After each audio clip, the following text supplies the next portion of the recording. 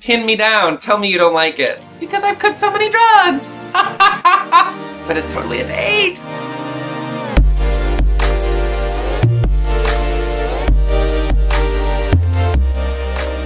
Hey everybody, what's up? It's your girl, Nikki Ashes. Welcome back to Let's Slay Monster Prom. We are on our second run through. We are romancing Liam, and it's going much better this time. And I think that my sickening librarian meets maid cafe uniform outfit is bringing the heat, honestly. Wait, let me check really fast the stats that we need to have for Liam to like us. Because I don't waste time.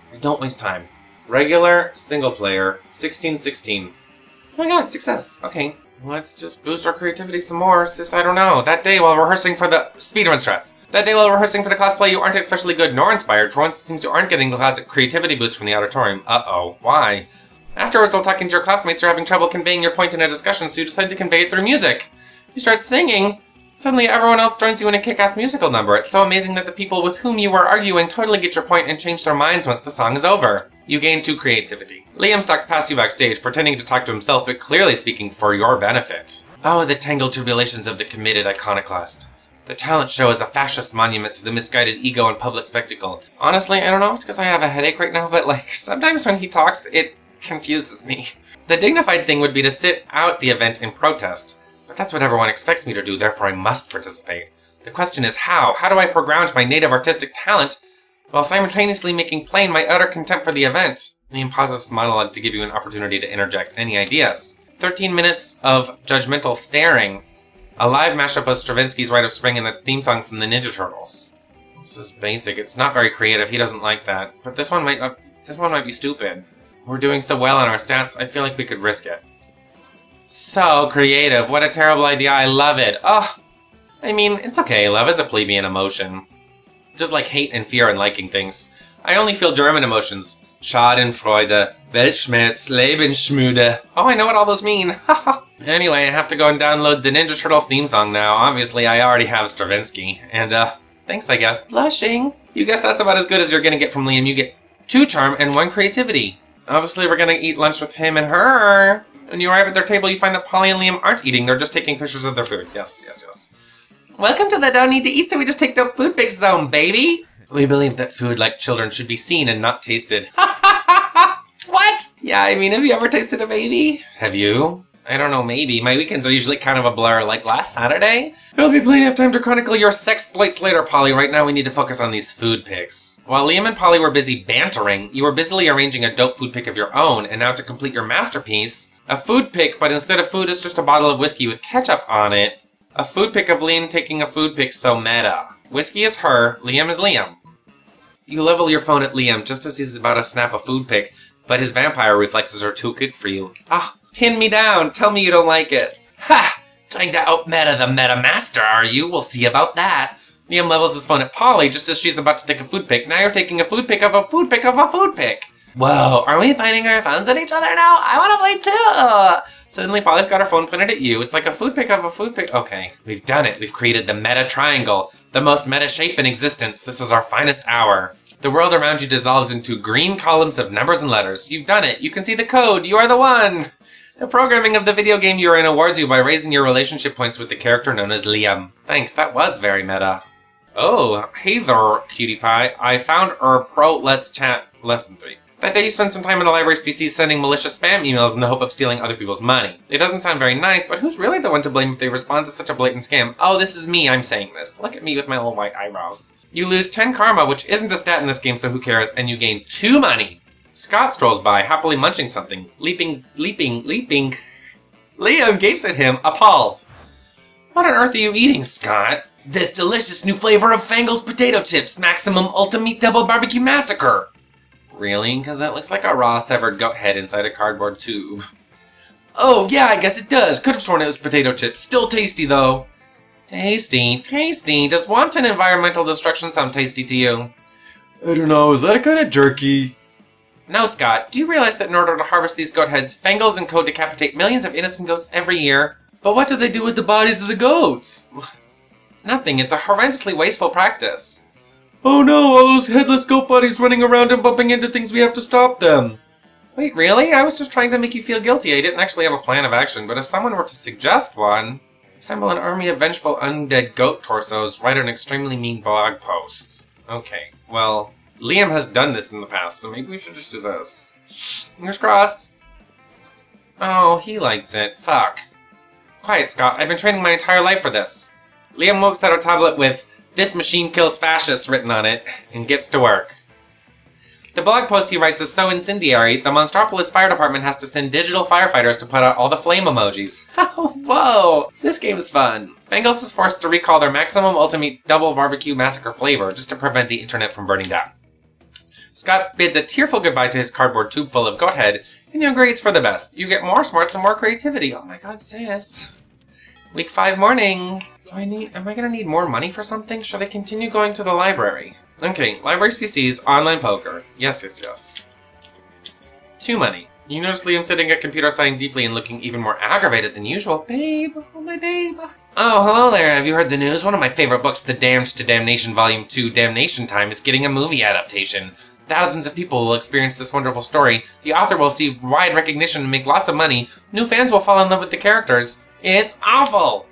And as if that weren't bad enough, the lead vampire is going to be played by a werewolf. Why would you cast a werewolf to play a vampire? I refuse to watch some hairy abomination in fake fangs and pale face paint play a role that should have been rightfully gone to a vampire performer. I'm going to put an end to this wolf-washing here and now, but how shall I do it? Crash the set and star in the movie yourself. Start a rumor that the casting director eats live babies. God, I don't know. What's creative and smart? I don't know. Not so charming. Oh no, I'll spread misinformation about that, but he likes it though. Liam hurriedly types up a post about the horrible practices of the casting director in regards to his live baby eating. The internet works quickly and ruthlessly like a drunken game of telephone where nobody actually speaks the same first language. When you realize the rumor has evolved into something entirely different.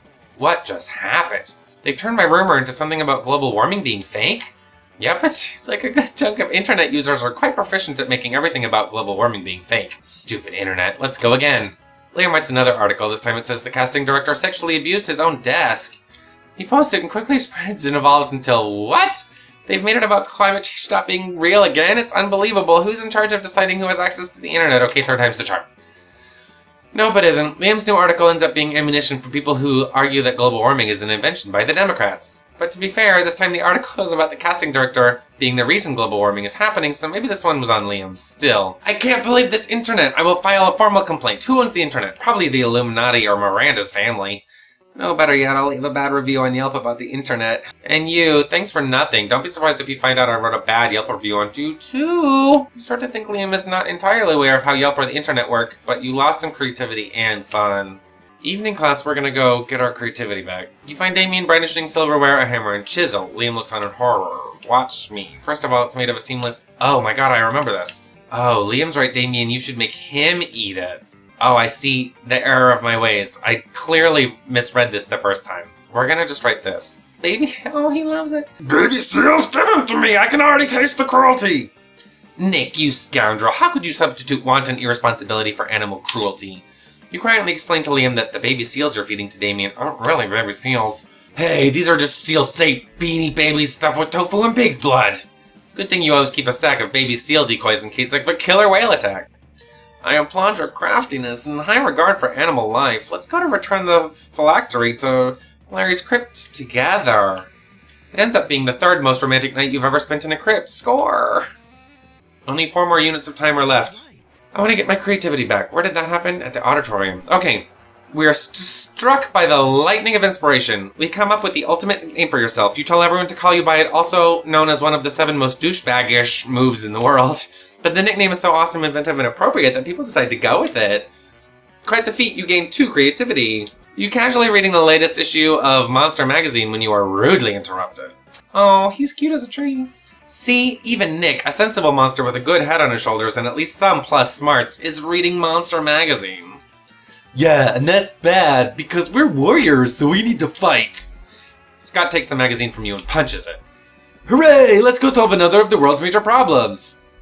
No, Scott, we're social justice warriors. You see, Nick? Ever since our major success with the Fangles Goathead debacle, we've taken it upon ourselves to stand up against injustice.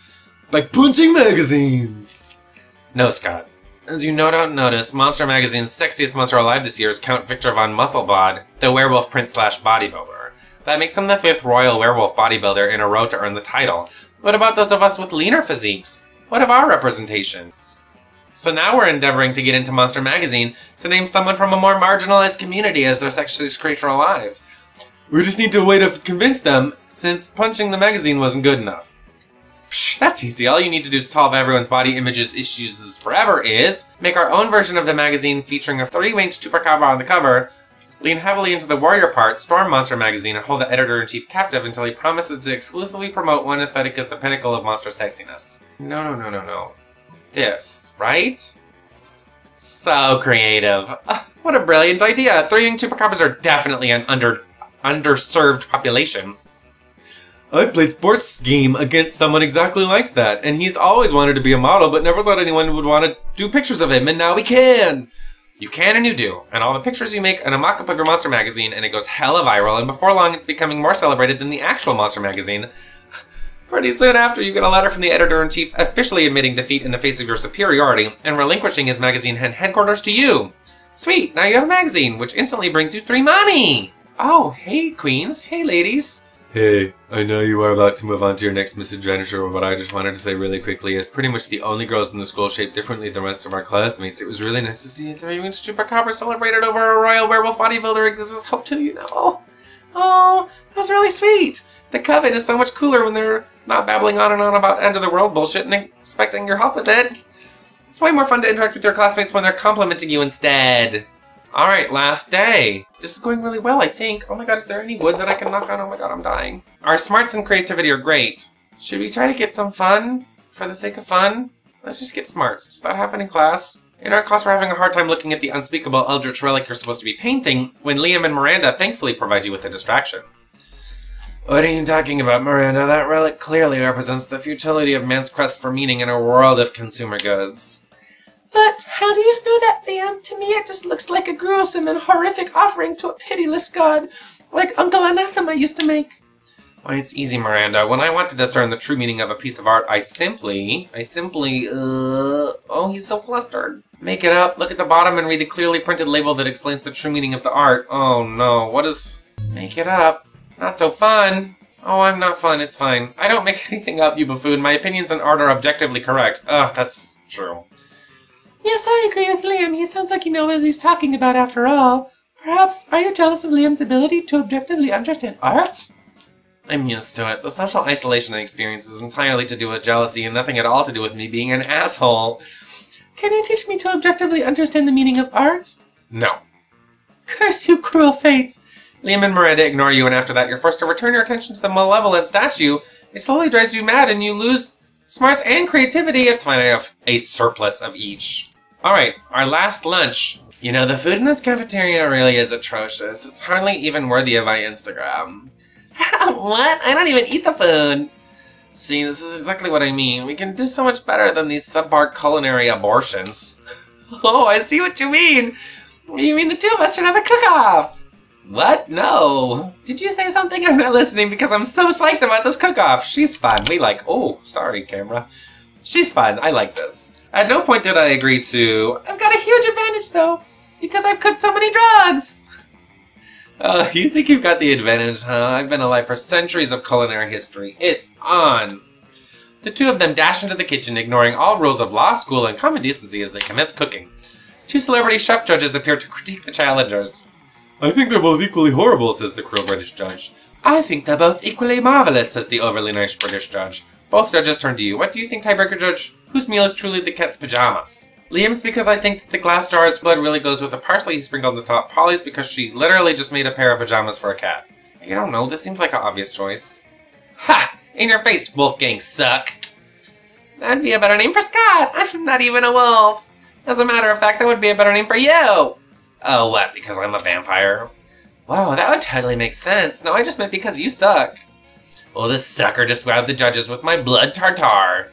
It's raw, organic, free-range blood, unethically sourced from a local terrified human. And that parsley, farm to table!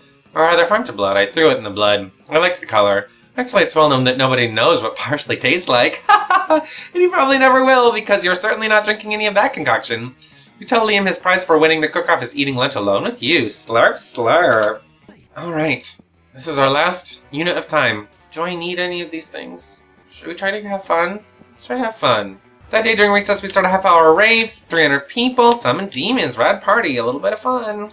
Lately, you've been being cute with Liam, but in an ironic sense, and he seems to tolerate you, which is like third base for Liam. So tonight you're having a picnic at the graveyard. It's like a date, except it totally isn't a date because dates are like super cliche. Oh my god. But it's totally a date. Ah! It's time. You're gonna kiss him. You've practiced a lot with your pillow, which might or might not be a body pillow customized with a real-sized full-body picture of Liam. Maybe. Maybe! Here you go. You know what, Nick? I've been thinking about the concept of kissing. And not because being with you makes me think about kissing. But don't you think kissing is such an outdated and vulgar concept? Your best way of showing your feelings is by putting your mouth over another person's mouth? But you wanted to put your mouth over his mouth, goddammit.